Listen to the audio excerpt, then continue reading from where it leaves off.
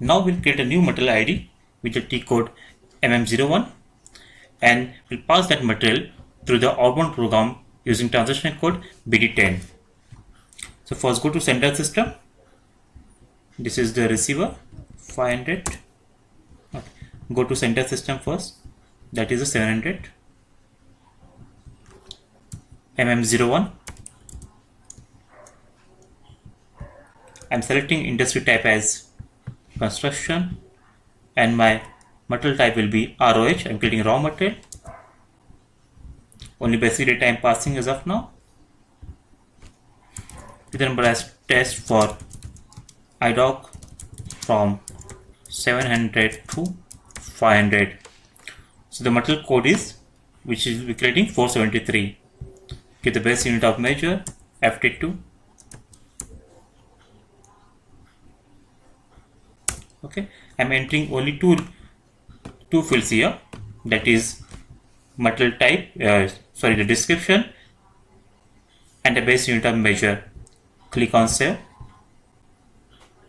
So you can see the material code 473 is created. Now before transferring, check in the sender system. MM03 473. So material code 473 does not exist.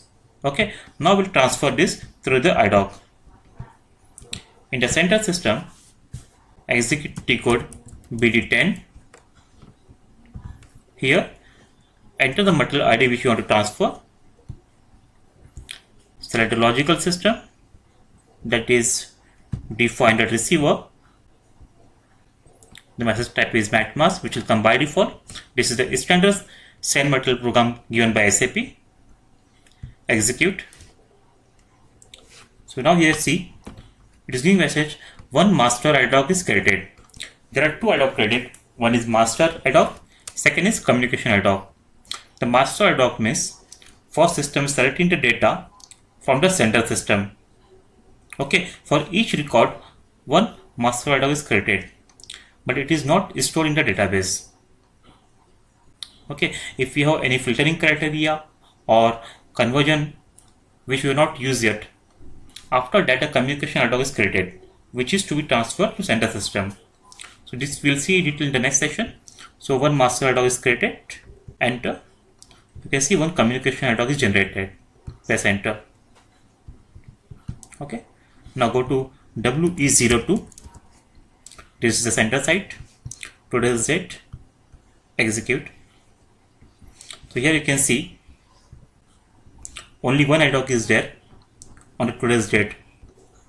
Okay, so first you can see the control record, which is contain the basic type, the partner information where you have sent the data through this port. This is the receiver. This is technical information. Go back. Go to data record. Here you can see the data which you have passed. You can see the description which we have given. This is the data record. This is the unit of measure which we have entered. And here you can see the status record.